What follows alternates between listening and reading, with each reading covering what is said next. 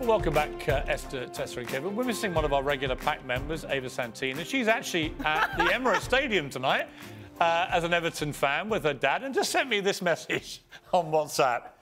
Poor Ava, having a terrible night as my beloved Arsenal crush Everton to pieces. Anyway, enjoy your evening, Ava. We left on a cliffhanger about Jeremy Clarkson. So apparently there's an updated statement from ITV saying, well, we've recorded the next series, and as with all series, we won't make any more decisions until after that. So they're slightly hedging their bets. They're not actually saying Clarkson is cancelled. I guess the question is, should he be? It's so inflammatory, that word cancelled. Can I just extract it from your mouth? No. It's so unhelpful. You're literally looking at somebody. You're literally looking at somebody who was cancelled.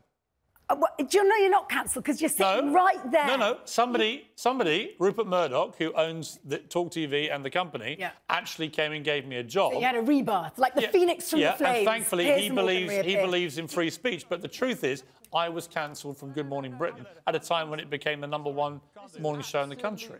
And I was cancelled because I refused to believe Meghan Markle. Now I'd have to be cancelled for believing her. Yeah.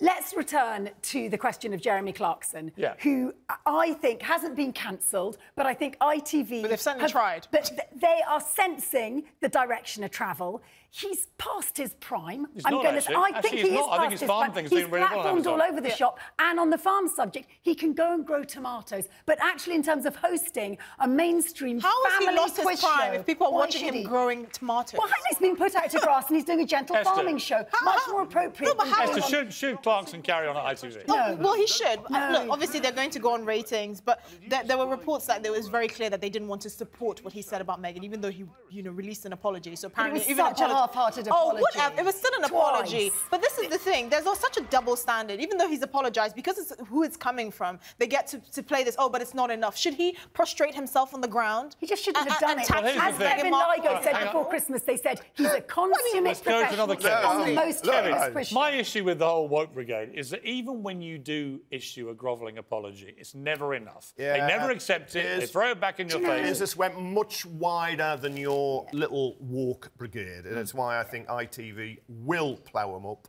and let him spend more time on his farm shop. Is that right for a clumsy, stupid, bad joke, which was intended as a joke? It was.